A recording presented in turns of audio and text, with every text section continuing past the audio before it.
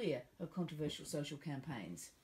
Jennifer Westacott is the Chief Executive of the sector's peak body, the Business Council of Australia. She was an early and prominent supporter of marriage equality. Jennifer Westacott, welcome back to Breakfast. Thanks, Fran.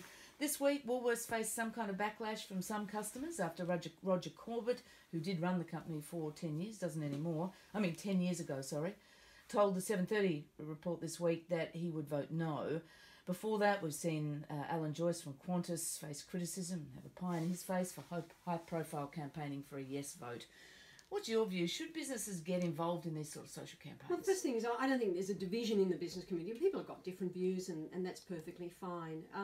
Look, I think the issue for business is, first of all, they employ millions of Australians. They stand very strongly for diverse workplaces, and some of them have very strong views that this is a kind of a kind of symbol of kind of that diversity in the workplace. But I think it's not fair to say to business, we want, it's okay to speak out about gender equality, about women in leadership. It's okay to speak out about and support the arts. It's okay to kind of do things in the community, but it's not okay to talk about marriage equality. I don't think people can have it both ways. And I think businesses who employ so many people who are big parts of communities are entitled to take views on this and entitled to kind of have strong opinions either way, and providing it's respectful and informed. And is that, are you supported in that view by your members at the BCA? The BCA in the past is not a very outspoken body generally on a range of social issues. Yeah. On some it is, like equity, gender equity. What was the tipping point for you in deciding that you would take a stand on this? Well, obviously I'm in a same-sex relationship. I have been for over 30 years. And to me, this whole debate and the decision for Australian people is one about respect, about acceptance, about legitimacy. I mean, I've spent my whole life feeling like an outsider.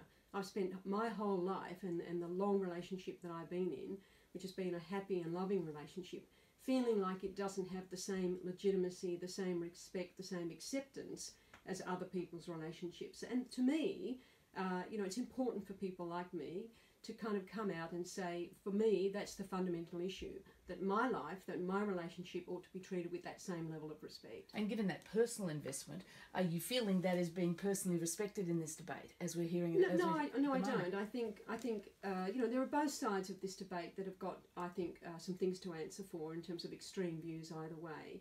But, when I hear people talking about that children are not going to be okay in same-sex relationships, I mean, I am deeply offended by that. I ran the Department of Community Services. I was the Deputy Director General. I ran the Department of Housing in Victoria. I was the Secretary of Education in Victoria. I actually know quite a lot about what's good for children. I can tell you this. Children are better with people who love them and respect them. And I saw some horrific examples of what happened to children in heterosexual relationships. Terrible abuse, neglect. Kids are well off when they are with people who love and respect them, and as a society we should love and respect them. So when I hear people saying that I and people like me are not capable of caring for children, that is deeply hurtful, deeply offensive and deeply wrong. And so feelings are being hurt, and it is deeply personal. Yeah. But there are strong feelings on the No campaign as well, and we've had an example this week of a young employee being sacked because she was outspoken with the No vote, and her employer thought that was inappropriate. And I think that's wrong. I think this is. But we have laws to deal with this. Yeah, and this will be dealt with, as I understand, in the Fair Work Commission. I'm not on top of the detail of that, but clearly people are entitled to different views. What I would like to see is that it's respectful and that it's informed. You're listening to Our Own Breakfast. Our guest is Jennifer Westacott. She's the CEO of the Business Council of Australia. Jennifer, on another issue, a former Prime Minister is now threatening to cross the floor if the coalition legislates any kind of clean energy target. Earlier in the program, we heard from Ross Garner, who's the chair of Zen Energy, which has just inked this deal with the new British owners of RM Steel to provide solar and battery storage for the Whyalla Steelworks. Clearly pushing ahead with a renewable solution there, regardless, I guess, of government policy in the future. Is this the way forward for business now, given apparent paralysis within government, within our parliament, over the best way to proceed? It's a very important question. I mean, can I just say what's really at stake here? Why are we in this position? We're in this position because we've had a decade of terrible policy. We've had, failed starts on a carbon pricing scheme. We've had a mismatch of poorly designed green schemes and renewable schemes. We've had states putting moratoriums on gas supply that has really restricted gas. And now we've got capacity coming out of the system as these plants age.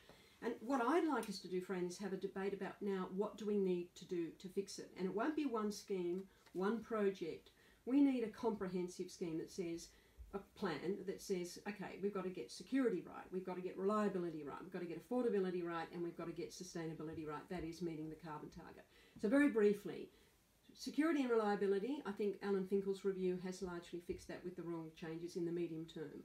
Affordability and sustainability are complicated, and you need to deal with them together because there's things on the sustainability side that impact on affordability. But very briefly, what do we need to do?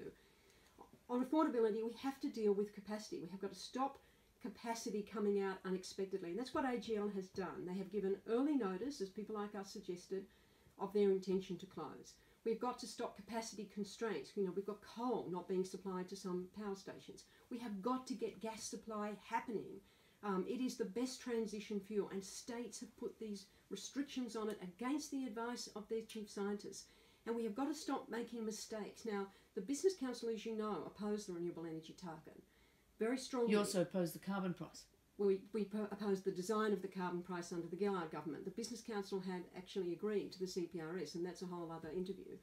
But let's just go back to capacity. If we were to get rid of the RET now, it is the only investment coming into the system, and there is an expectation that it will have a reduction on price.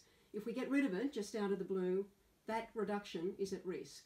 So on affordability, there's a suite of things we could do. On sustainability, meeting our carbon target, you know, we've got to remember that electricity shouldn't be doing all the heavy lifting. We should be looking at vehicle standards, building standards. But here's the thing, Fran, and this is a really important point I want to make.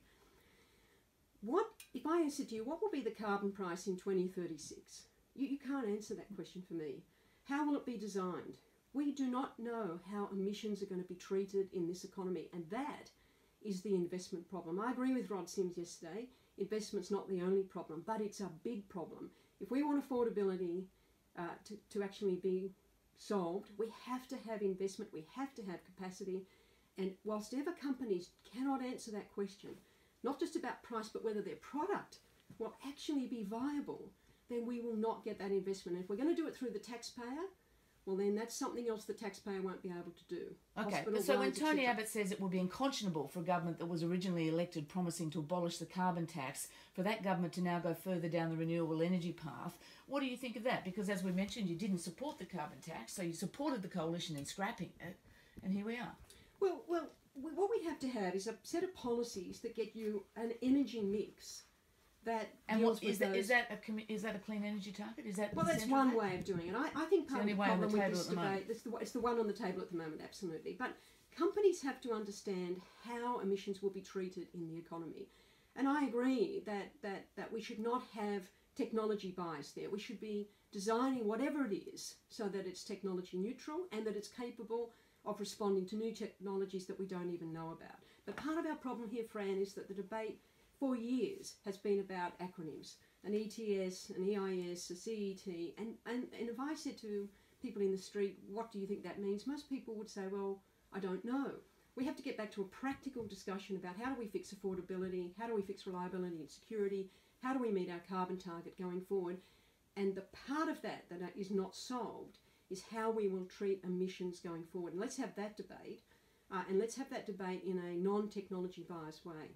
Okay, just as part of the reliability argument, what we're having at the moment is the Prime Minister pressuring AGL to keep its ageing Liddell coal generation open, even accusing the company of abandoning the public interest in the pursuit of profits, essentially.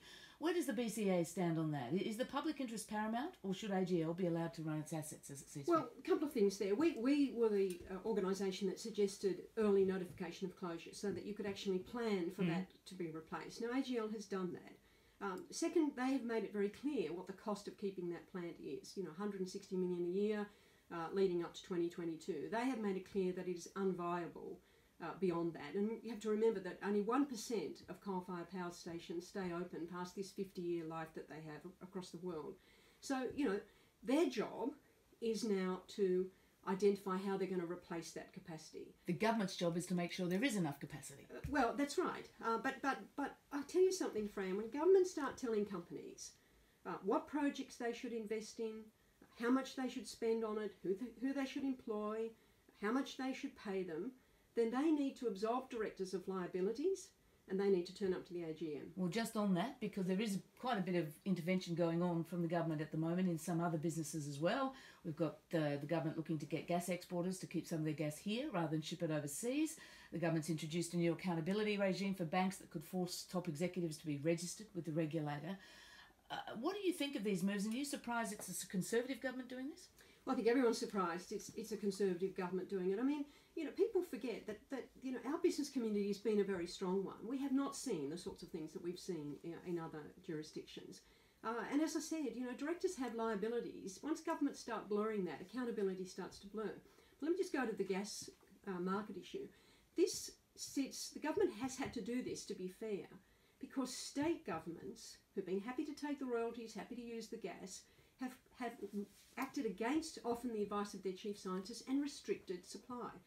What is important now for government on this gas issue, on this market issue, is to sit down with business and make sure that we are not doing something that is going to actually give unintended consequences, reduce investment, and distort the market in a very, very unhelpful way.